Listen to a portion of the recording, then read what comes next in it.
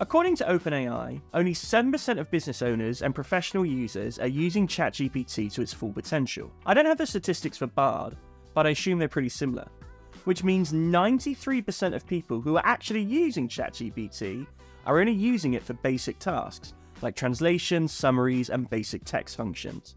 That's pretty crazy when you think that the platform has over 100 million weekly users. The good news is that the doors are wide open to differentiate yourself and level up your game.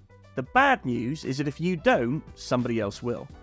In this video, I'm going to show you how you can use ChatGPT against itself to develop and refine the ultimate prompt for your own specific needs. I'm also going to give you a 1-minute crash course on the components that make up a good prompt. You know the saying about giving a man a fish versus teaching him to fish? Well, that definitely applies to this video. Let me hand you the rod. You see, ChatGPT is only as good as the prompt you give it. Prompt engineering is going to be one of the hottest in-demand skills, and the smartest companies I've worked with and spoken with have already started exploring and investing in how they can level up their AI prompt IP and improve their productivity. For those that don't know me, I'm Declan Kirk. I used to work at Salesforce and IBM, and I currently work for an AI marketing consultancy. And on this channel, we help professionals and solopreneurs leverage AI and technology. Let's get to it. So what makes a good prompt? To consistently generate high-quality outputs, it's essential to grasp the 6 crucial components of prompt engineering.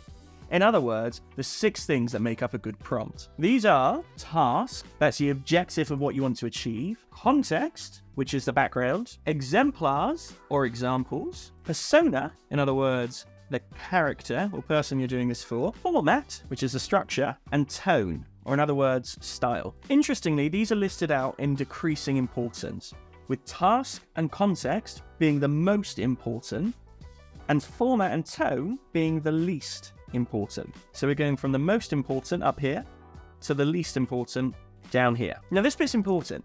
With your prompt, what you want to do is provide just enough relevant information and context to create meaningful prompts without overwhelming ChatGPT or Bard or whatever it is that you're using. To help with this, I typically try to make sure that my prompt covers what success looks like, what my or the user's background is, and also the environment that they're in. So that's success, background, and environment. Now you see, a lot of the research and findings at the moment is that providing exemplars or examples are particularly powerful here, because the AI can start to learn and understand what it is that you're looking for. Incorporating relevant examples or frameworks can be a game changer for effective prompt engineering.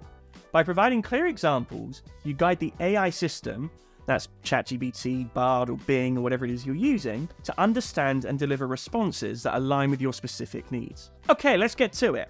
Right, so what you first do is you open up ChatGPT, like we can see here. I've got the paid version, which is ChatGPT 4. I'm guessing probably not everyone has that, so I'm going to show you this working with 3.5. I'll make another video if it's of interest. Let me know in the comments below where I compare what 3.5 and 4 does. But effectively, what you do is open up ChatGPT, and then you take the prompt. This is linked down in the description. So if you click through, you can get this prompt. You copy the prompt here, and then you paste it into ChatGPT. And what this effectively is doing is telling ChatGPT to now coach you into developing a prompt. So what do we want our prompt to be about?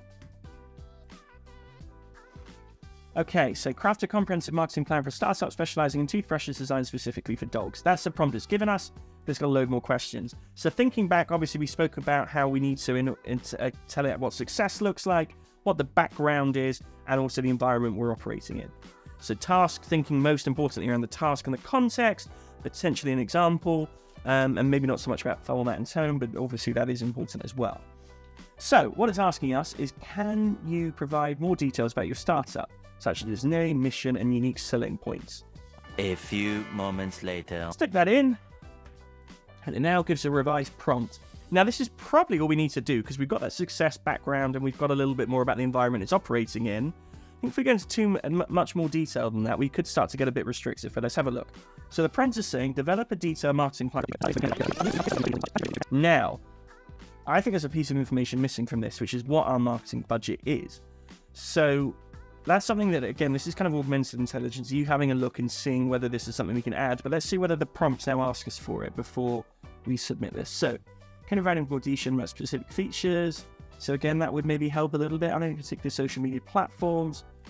Guidelines for selecting influencers. There we go, number 4. Do you have any budget constraints or considerations that should be taken into account? So I actually think in this instance, it's probably good to actually go through and give it that little bit more information, thinking around the success, the background and environment, because what we're doing is refining that just that little bit more. So I actually take it back. I think in this case, we should do it. So let's do it. A few moments later. So we've submitted that, going to revise prompt. And again, it's up to us when we stop this. Again, I think this is probably going to be enough now. Let's have a look.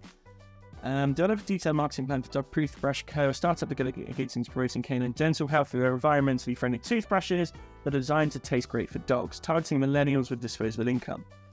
The goal is to sell 40,000 units via Instagram and other social media channels, leveraging the company's £8,000 budget. The plan should differentiate Dog Toothbrush Co. from competitors like Pets at Home, emphasizing unique features of the product and strategies for achieving sales goals. Additionally, the plan should include tactics for engaging customers and building brand loyalty beyond direct sales. I think that's pretty good.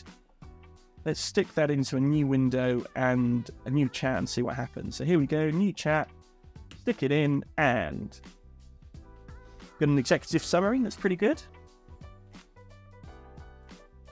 We got the strategies.